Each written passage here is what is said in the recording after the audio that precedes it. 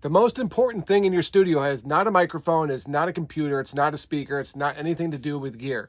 The most important thing in your studio for recording or mixing is the actual room you're in. You want to make sure you're in a room with a good amount of soft surfaces. Hard surfaces are very reflective. You'll start hearing the reverb of the room in your microphone if you're recording, or the waves will start bouncing around when you're mixing and distracting you from what is actually supposed to be heard.